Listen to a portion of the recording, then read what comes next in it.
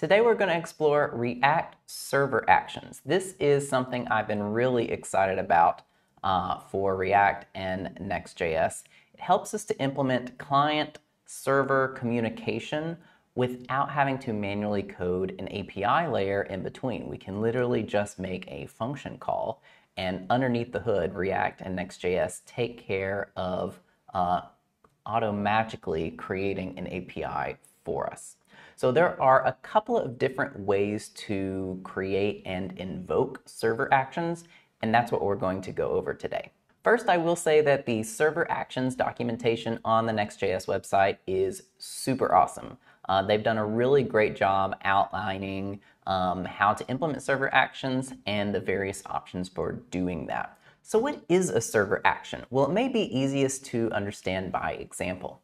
Here in the docs, we have a simple example with a form and one button called Add to Cart. The form has an action that triggers a function called Add Item.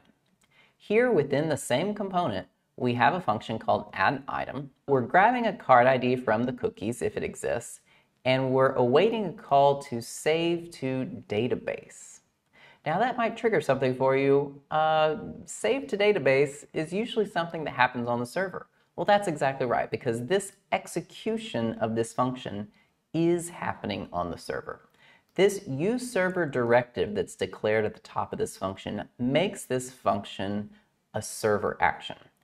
And so whenever this button is pressed, triggering the action of this form, Next.js and React has automatically created an API layer for us in between the client trigger of this button and form and the server execution of this function. So instead of manually building up an API layer in between, which we could do and has been available before, or manually building up something like GraphQL, where we could trigger a mutation and wait for that, this just removes some of those middle layers and allows us to do something as simple as a function call. So let's splice this apart a bit and really get into the details of how you would implement this and some things to be aware of. First, the server action function itself. Where can we put it? Well, it can be in one of two places. It can be either inside of the component, that is a server component, or it can be defined in a separate file. So if it's inside a component, that has to be a server component. If it's in a separate file, both client and server components can use this function. Server actions must have the useServer directive declared at the top of them. Or if you're putting them in a separate file, then you can put useServer at the very top of the file. But I would say here's the most important part to understand. The function should have serializable arguments and a serializable return value. So that means we need to be accepting very simple inputs, strings, numbers, booleans, objects, things like that. Think of it like if you could express it in JSON, then that makes it serializable. One thing that would not be possible is to pass back and forth, say, a click event of a button, because a click event is actually quite complex and it has functions on the event, and functions are not a serializable argument or return value.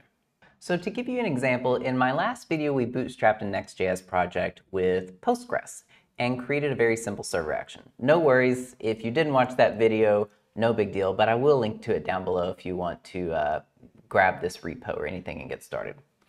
We made a very simple little app here that has a generate post button that we can click and it generates 3 random posts.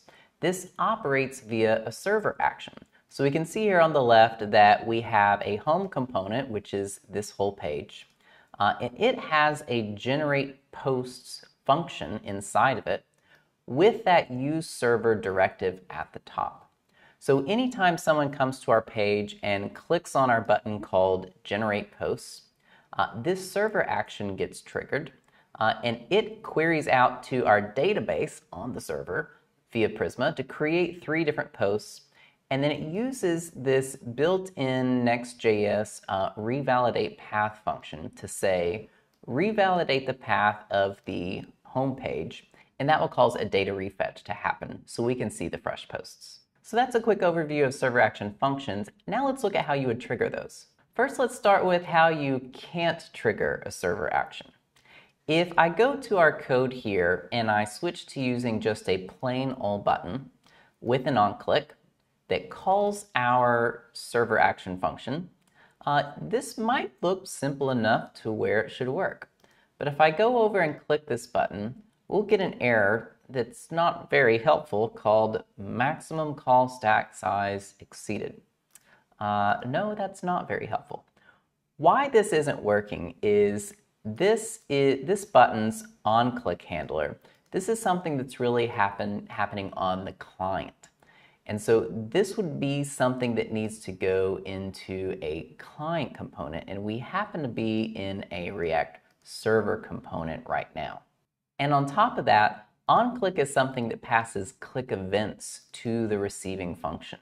And click events are not serializable. And so one of the key tenets of server actions is that the function's arguments and return value must be serializable. So for those two reasons, this method won't work. Now, a very similar method that we could refactor this to is simply wrapping this button inside of a form. So let's add a form tag here with an action attribute. And you might be used to actions such as Copilot is suggesting here, pointing to URLs. But in Next.js, we can now point them to server actions, functions that we can call server-side. So let's say generate posts is our action, and we'll wrap this up here, and then we'll remove this onClick handler. So essentially, this button becomes the submit button for this form, and this form action points to this function up here. So we'll save this and see if that works. And it does. So that's a very quick way to make this work, simply by wrapping the button inside of a form. The other reason why this works is that this doesn't actually technically require JavaScript to work on the client. This can happen without JavaScript even being loaded on the client, which is pretty awesome. So using form actions is the first way that we can trigger a server action. The second way we can trigger a server action is by overriding the action a button within a form should perform. So let's say that this form, we had some additional functionality in it, and its primary purpose was really to write a post. But this button specifically is designed to generate a post. So instead of performing the write post action, we want to override that, which we can do on the button attribute called form action. This will overwrite the action performed instead of performing the default form action. So let's say for this one, we want to generate posts. So if I go back to our example, I'll refresh just for good measure. If I click this generate post button, it still does function because it is performing the overridden form action. So those are two methods, both the form action and the button's specific form action, that we can trigger server actions. And this is all from either server components or client components, either one. Now let's say we are in a client component though. How could we use our tried and true onClick handlers to trigger server actions? Let's take a look at that. Let's do some refactoring and move this button into a client component and see how we could use the onClick handler to trigger our server action. So let's do some shuffling here. I'm going to create a new component called generate posts button.tsx. And we will open that to the side here. So let me stub out a component real fast. Generate posts button. And we will copy and paste our button into this component. Then in our parent component, we're just going to reference our generate posts button. Generate posts button. Over in our button component, we'll designate that this is a client component with the use client directive at the top. And we're not going to be using this form action anymore. Instead, we want to use an onClick handler, just as we normally would within a button. Now, I don't have access to the generate posts function here, which is inside of the parent component. So let's move this generate post server action into its own file. So I'm going to cut that, and we will create a source. I'm going to make an actions folder, and we'll make a generate posts action.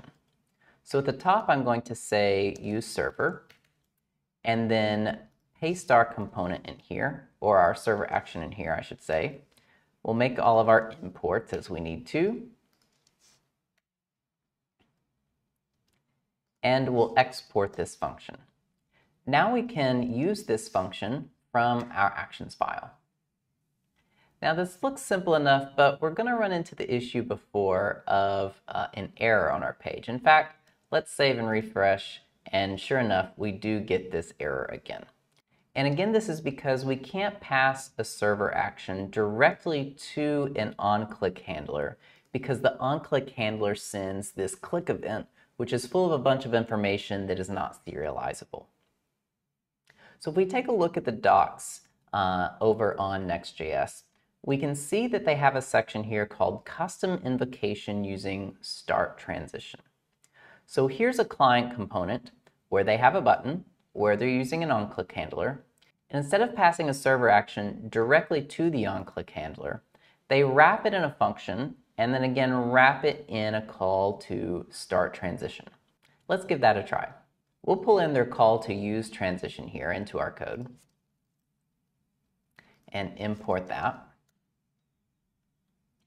Now we can change this onClick handler to do a start transition and pass to that a call, which is a function, to the generate post server action. Let's save that and give that a try. If I click the button, then sure enough, it does work, generate a post, and refresh the data on the page. Now there's an extra little tidbit here, which is that with the use transition call, we also get this pending attribute, which allows us to know if this transition, or really this call to our server action, is still pending. This will be a good place to disable our button while a call is being made. So let's force our server action to take a little more time than it usually would so we can see this happening. At the top of our server action here, let's await a promise that will take 3 seconds. So that will make this call take just over 3 seconds. Now we'll have this pending for a bit. And inside of our button, we could say that this button is disabled if the transition is currently pending. So let's save that and take a look. If I click Generate Posts, now I can see our button goes to a disabled state while that transition and server action are happening, and then it again goes back to its normal state after that is finished.